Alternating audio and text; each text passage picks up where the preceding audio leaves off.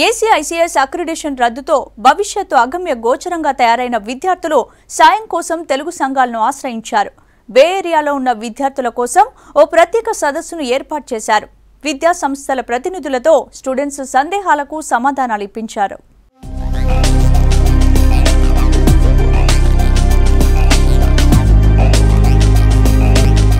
విద్యా సంస్థలకు అక్రిడేషన్ ఇచ్చే ACICS ప్యానెల్ గుర్తింపును అమెరికా విద్యాశాఖ కిందటేడాది డిసెంబర్లో రద్దు చేసింది. ఈ నిర్ణయంతో విద్యార్థులకు OPT ఎక్స్టెన్షన్ ఆగిపోయింది. దాంతో విద్యార్థుల ఉన్నత విద్య ప్రశ్నార్థకంగా మారింది.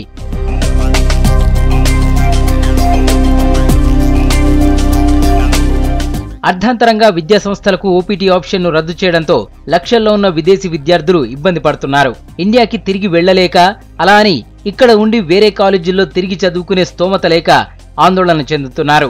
తమకు ఎలాగైనా సాయం చేయాలంటూ ఇక్కడి తెలుగు సంఘాలను ఆశ్రయించారు విద్యార్థులు. దీనిపై స్పందించిన బే ఏరియా తెలుగు సంఘం అమెరికా జాతీయ తెలుగు సంస్థ తానా ఓ సదస్సును ఏర్పాటు చేసింది.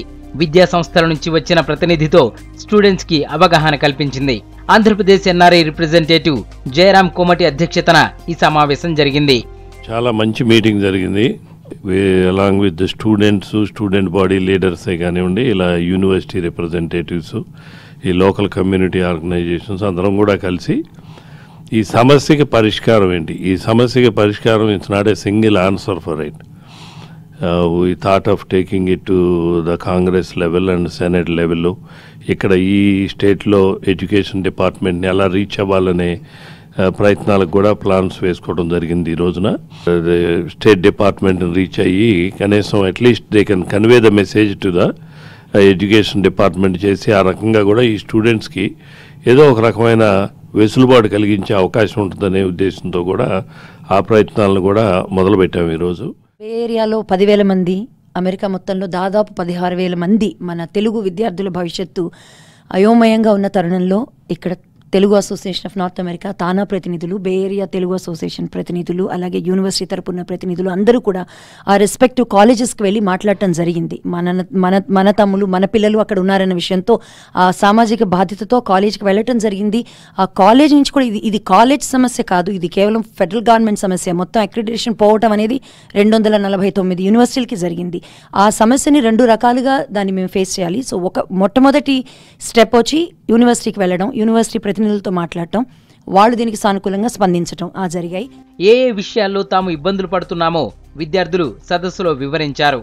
వాటిని ఎలా అధిగమించాలో విద్యా సంస్థల ప్రతినిధి అజయ్ వివరించారు.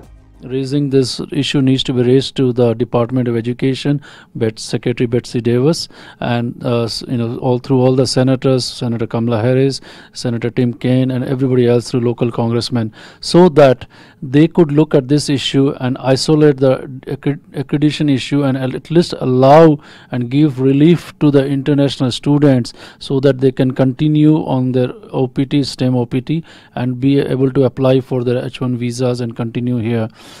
Studying here.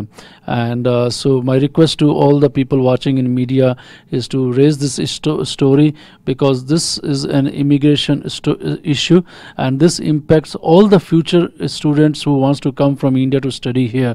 It's not only this batch, but it impacts many future generation. And the way the immigration issues are happening in US is another one of those.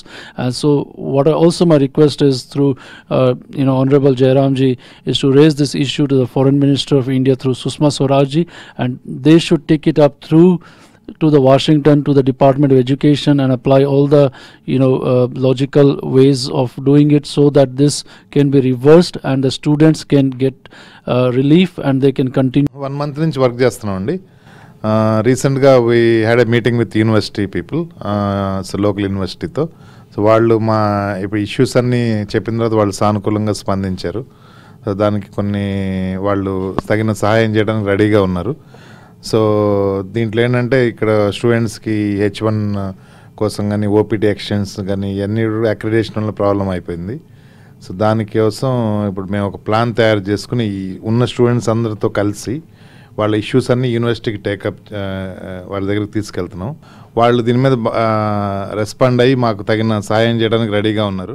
This is a big issue. But at the same time అండి, ప్రతి ప్రాబ్లంకి ఒక solution ఉండట్టే ఈ ప్రాబ్లంకి కూడా solution ఉంది. Each స్టూడెంట్ను మాకు ఒకటే కాదండి, ఇక్కడ ఏంటంటే అందరినీ తీసుకొచ్చి ఒకే కాలేజీ ఇది చేస్తాను అది చేస్తాను కాకుండా ప్రతి స్టూడెంట్ని కూడా మోటివేట్ చేస్తూ పాజిటివ్గా ఉండి మేము ఒక 10 పాయింట్లు 12 పాయింట్లు వాళ్ళతో డిస్కషన్ చేసి ప్రతి ఇష్యూకి ఒక సొల్యూషన్ చూపెడుతున్నామండి.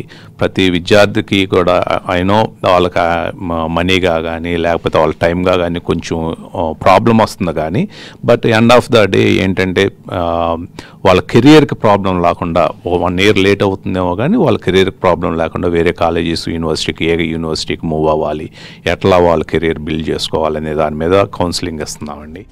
ఈ సదస్సులో బే ఏరియా తానా ప్రతినిధులు ఉమాకాంత్ ఉప్పలపాటి, సతీష్ వేమూరి, బే ఏరియా తెలుగు సంఘం తరపున విజయ అసూరి పాల్గొన్నారు.